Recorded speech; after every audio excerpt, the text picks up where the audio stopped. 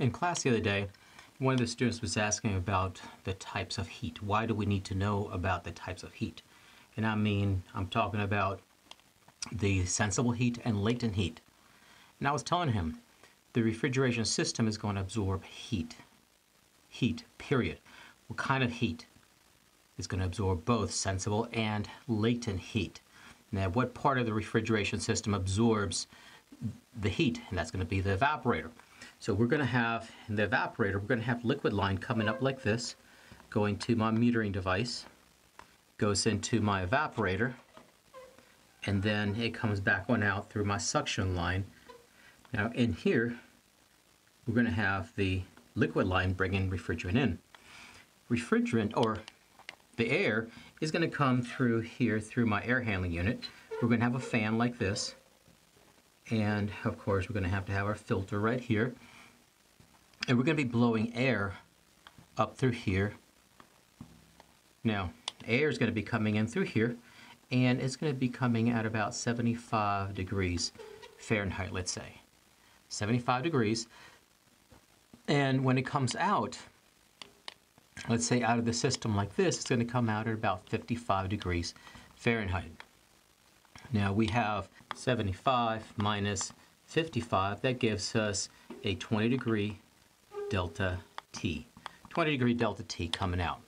And that's good. That's perfect. But here, this refrigerant that's in the evaporator is going to be absorbing the heat from the air that's coming in here and putting out colder air like this. Because we have this delta T, because we have a temperature difference, now we know that that is sensible heat. That's sensible heat because we can sense it, we can feel it. But what about latent heat? Latent heat we cannot measure with a thermometer.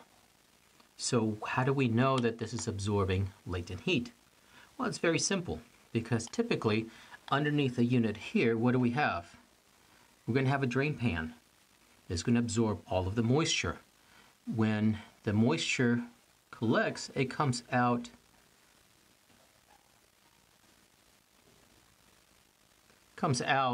through the drain right here. This is showing us that we're absorbing sensible heat. We're changing the state of the moisture that's in the air coming in here and the moisture coming out. It comes in here with a specific amount of humidity, goes out with less humidity. So now we see that we're lowering the humidity here, we're lowering the temperature. Because of that, we're absorbing the two types of heat. We're absorbing sensible heat and we're absorbing latent heat. So if we think about it, let's say, and I'm just going to use this just as an example, but let's say that this coil is supposed to absorb 1,000 BTUs. Now, if it's absorbing 1,000 BTUs, that's the measurement of heat. Is it 1,000 sensible or is it 1,000 latent heat? Well, what tends to happen is when you first start up a unit, let's say you walk into your house or you walk into the building, you start up the unit and it's very humid, it's very warm, and it takes forever to bring the temperature down. But remember, anytime you're talking temperature, we're talking sensible heat. The evaporator is still going to absorb 1,000 BTUs. But when you first start it up, it's going to absorb, let's say, for example, 800 BTUs of latent heat. 800.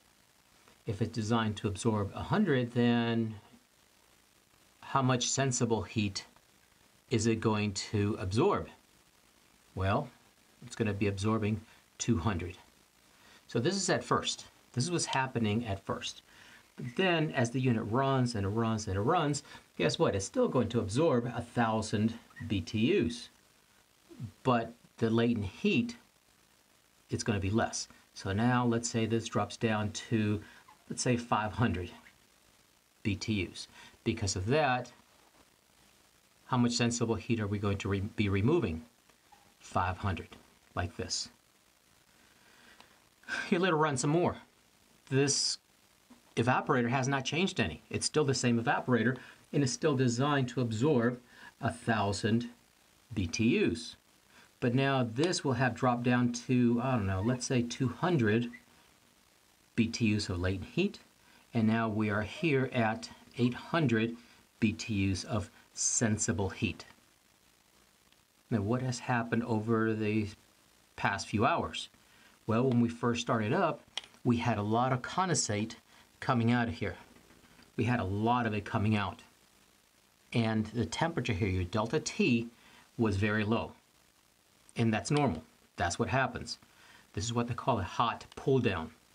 A hot pull down. We're doing a hot pull down because the air coming in here, let's say it's 85, maybe even 90 degrees coming into the system. And is not going out nearly as cold as it should be. Because of that, we're absorbing more latent heat because there's a lot of humidity, very little sensible heat. After it has ran for a while, then what happens? Then we're still doing the same thing. We're still absorbing 1,000 BTUs. We have less humidity coming out of the drain here. After it's ran longer, we're still absorbing 1,000 BTUs, but now our delta T is to where it's supposed to be. We're having 20-degree delta T. We're cooling the air a lot, but now we're doing much less dehumidifying. Very little condensate coming out of there. So that's one way you can tell if you're absorbing latent heat or sensible heat. That evaporator is always going to do the same amount of work, but the question is, which one do you have more of? Humidity, or do you need to bring the temperature down more? The evaporator typically, if you notice, is going to bring the humidity down first. Well, I hope this helped. My name's Julio, Aircon Academy. Make sure you follow me on Facebook, subscribe to my page on YouTube, and if you have any questions, please send them to me. If you have any suggestions, what videos to make, please send those to me, and I'll try to get them online for you. Thank you.